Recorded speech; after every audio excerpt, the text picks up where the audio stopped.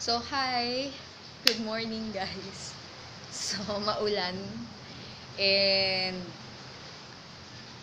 hindi tayo makakapag-klase. Kaya naman, naisip ko na gawan na lang kayo ng video. At least, you can play it or replay, rather. Kung meron kayong mga hindi naintindihan. So, our lesson is all about Filipino authors. These authors are famous. And malaki ang naiambag nila sa Philippine literature. It's just so happened na the exam will be including these authors. So, kailangan nating i-discuss. Because I don't want to, you guys, I don't want you to fail the exam. So, hopefully, or kung meron mang, hopefully, maging malinaw at maging maganda tong gagawin ko. But then, if ever, merong mga tanong, you can just chat me. So, later, magkakaroon din tayo ng group discussion sa chat box para dun sa iba pang readings or yung texts na sinend ko sa inyo. Okay? So, let's start. First Filipino author. I have here Severino Reyes. So, yan. So, sino si Severino Reyes? He's also known as Lola Basyang. I'm pretty sure familiar kayo sa kwentuhan ni, mga kwento ni Lola Basyang. So, Lola Basyang is actually a comic series dahil nung araw, diba, mahilig sa comics ang mga Filipino. So, yung comics, may mga drawings yon. Anyway, and this was first, what do you call this? Yung first rendition niya, or ni-republish ng 1985. So, Severino Reyes is a playwright. Ibig sabihin, nagsusulat siya ng scripts for the plays.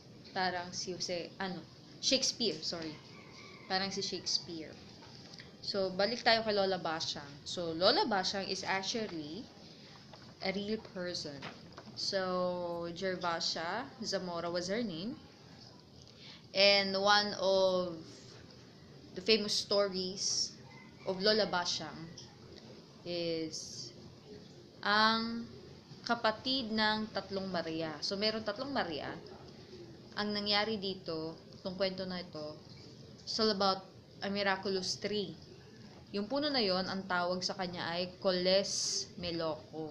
So, lahat ng gamot, lahat ng sakit, nagagamot ng dahon ng Coles Meloco. Pero, maraming taong naging abusado, no? Ang ginawa nila, kuha sila ng kuha, putol sila ng putol doon sa puno. So, nainis yung tatay nila, Maria, may tatlong Maria.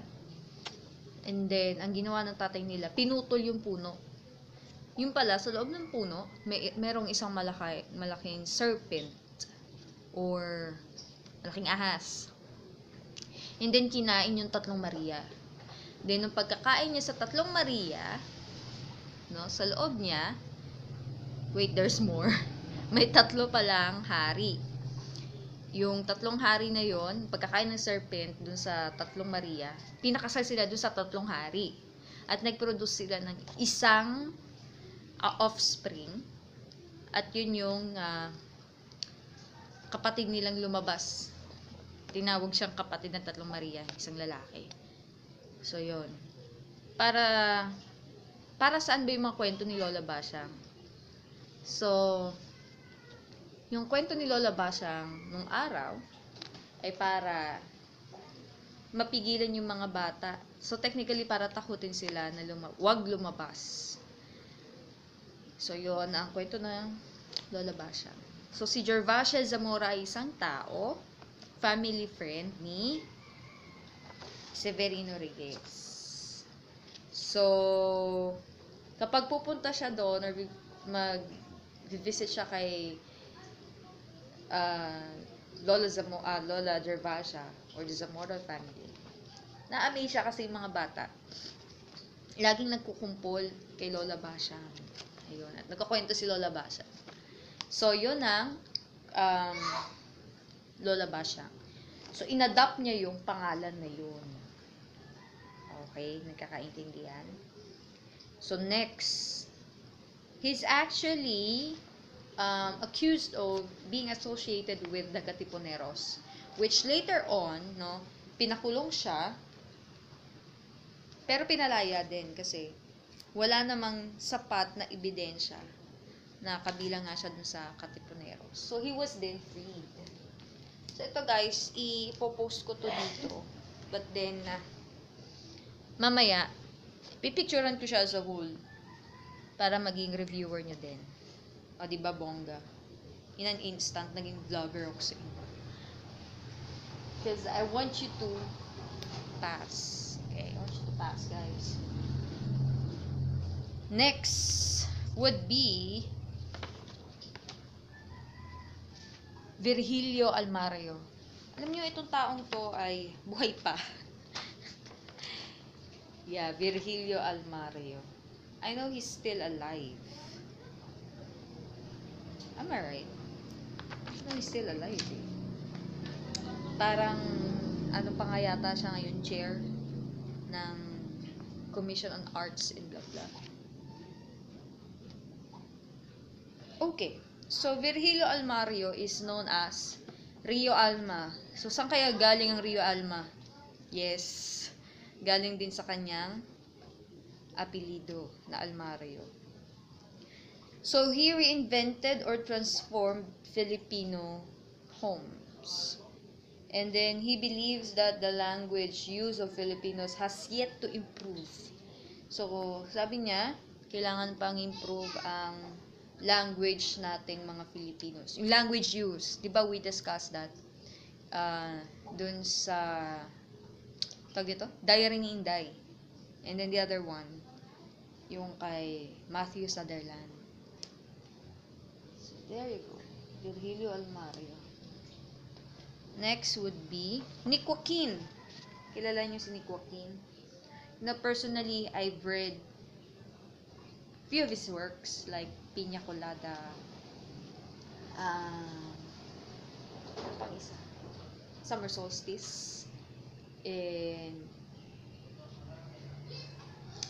The Monster in the Mirror, like that. So, si Nick Joaquin, sa galing niya mag-critic, no? He's actually also a historian and a journalist. Sa galing niyang mag-critic, yung technique na tinawag or kinoin age na Joaquinesque. So, yan ang binansag sa kanya ng mga kasabayan niyang writers dahil dun sa kakaibang strategy or say technique niya sa pagkikritik. So, ano yung kinritik niya? The Spain's influence in the Philippines. Okay.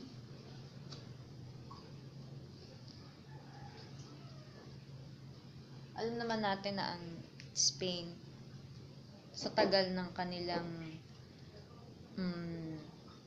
pananakop sa Philippines, marami silang naging influence sa atin, no? Including the language. Okay. Next. Cirilo Bautista. So, who is Cirilo Bautista? He's a national artist in literature in 2014. And he's also a teacher. And sample work, Third World Geography. Siguro naman alam nyo na kung ano yung Third World, diba? Kasama tayo dyan. Kasama ang Philippines. During his time. But now, it's, what do you call this? We're now a developing country. And then hopefully, maging maganda ang resulta. Okay.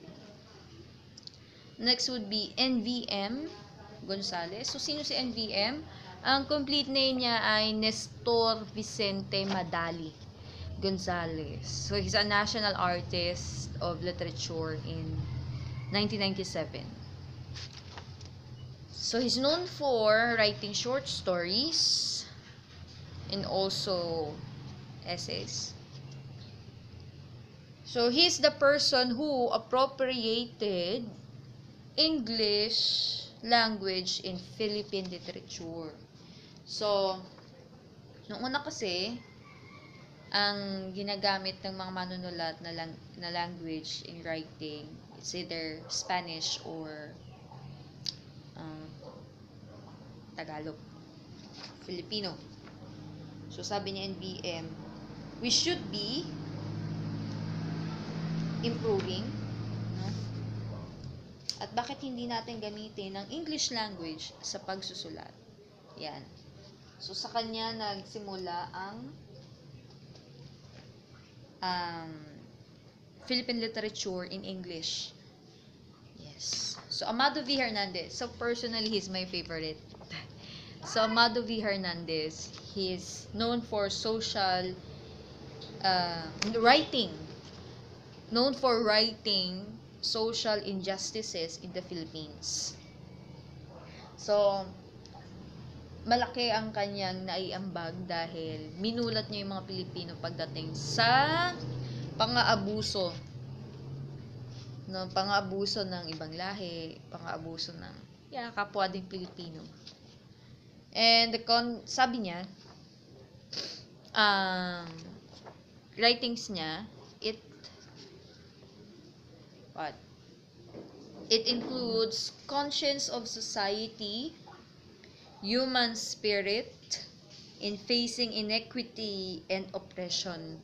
So, kita nyo, pang-aapi. Ang nakalagay? So, famous work, Luha ng Buhaya. Nabasa ko to way back in high school. So, Luha ng Buhaya, para siya yung typical teleserye.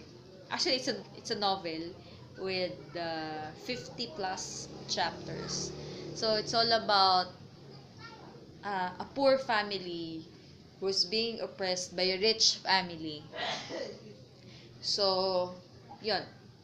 Pag sinabing luha ng buhaya, is mapagkunwaring mga tao. Kasi dun sa kwento na yun, dun sa novel na yun, etong pamilya nito, ang press release nila ay matulungin sila sa kapwa, sila ay mawain, pero ang totoo ay hindi. Okay? So, if you have time, read that, Luha ng Buhaya.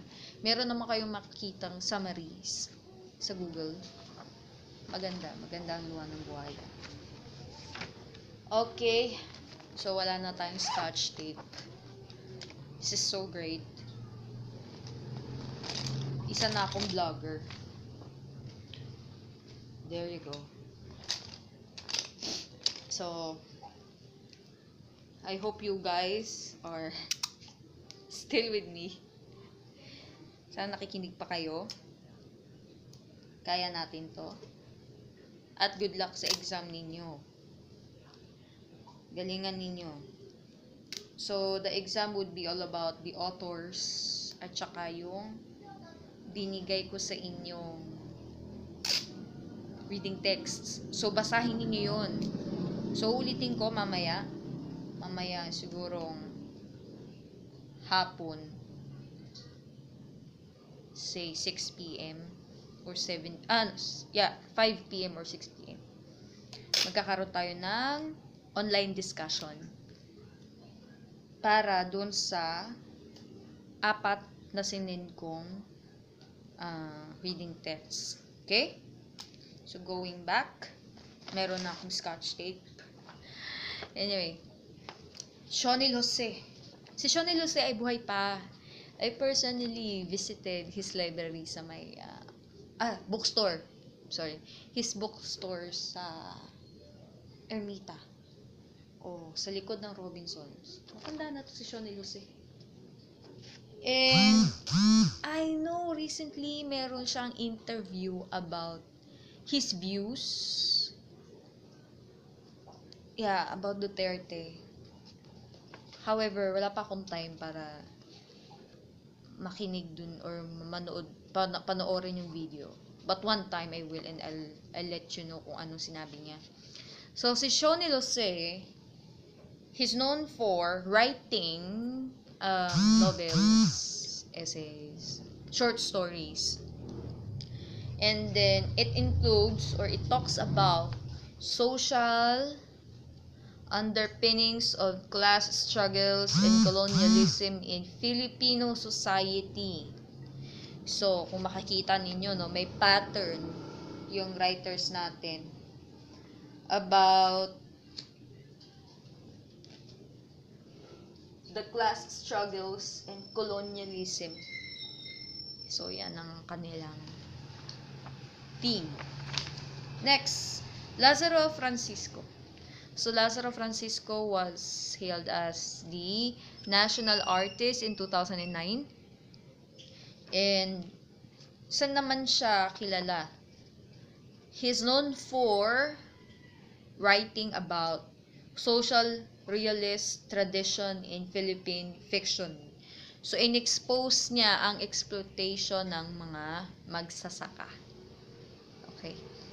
Or, are you familiar with feudalism? So, ano ba yung feudalism? Yung feudalism, guys, yan yung, halimbawa ako, may-ari ako ng lupa.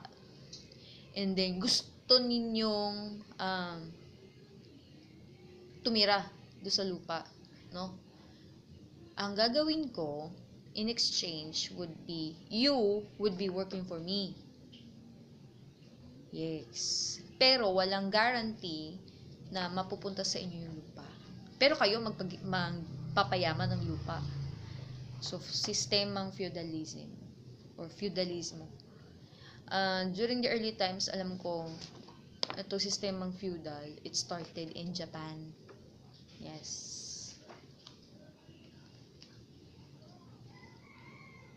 Next, we have Carlos Romulo. So, kilala niyo ba si Carlos Romulo? Yes, exactly. He was the former president of the Philippines. And he's also a writer. And then he spent most of his life as a diplomat. And he lived in the US for quite some time. But he wrote more on patriotism. Okay, patriotism. Pagmamahal sa bayan. Kahit nasa malayong bansa siya. Then next, I have here Alejandro Roses. Si Alejandro Roses, he's an essayist. Yeah. Also, he made comics, short stories. And then he wrote about neglected aspects of cultural heritage. Filipino cultural heritage to Yes, so ibinalik niya yung local fiestas sa pamamagitan ng pagsusulat. So sabi niya, nakakalimutan na natin yung ating cultural heritage, sobrang pag-akap natin sa idealism or idealismo ng mga dayuhan.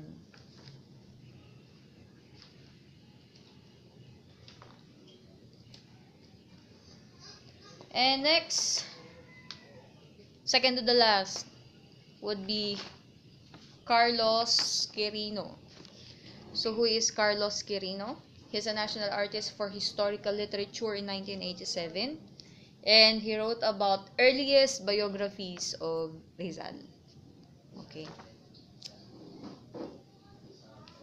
So, I hope you guys are absorbing lahat ng sinasabi ko. So, lastly, we have Edith Tiempo. Nag-isa siyang babae, no? Sayang wala si Paz Benitez. Dead Stars. And I know, guys, you know her already. Kasi di ba na-discuss natin yon. So, Edith L. Tiempo, Carlos Palanca awardee. And she wrote Philippine Literature in English. Okay. So, sinundan niya ang yapak ni NVM Gonzales. And she was described as very distinct, very descriptive when it comes to writing. Yes, in fact, meron siyang sinulat na bonsai. Ang title, it's a poem. Kaya naman, yeah, itong bonsai na to, actually guys, kung babasahin yung bonsai, hindi nabanggit ang bonsai sa poem. Yes. But that poem or this poem is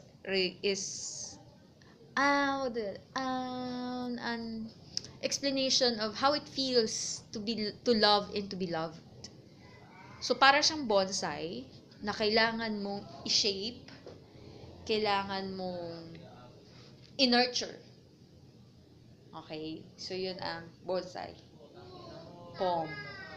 So last, she's considered as the first lady of poetry in English. Okay. So, ito na. Tapos na tayo. Sana may maisagot ko sa exam. And I hope you learned. So, mamaya, chat na lang tayo for the discussion of those 4 reading articles. So, may message ko na lang si Vando for you to come online. Okay? So, have a great day. And I hope you learned. And if you have questions, you can just PM me. Okay? So, have a good day. Bye.